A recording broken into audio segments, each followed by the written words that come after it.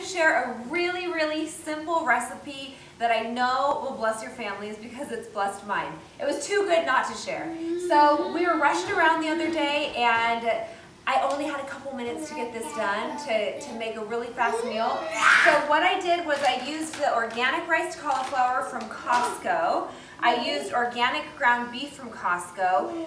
I'm cooking the cauliflower right here. I'm browning my beef. I just added garlic, sea salt or kosher salt, pepper and oregano.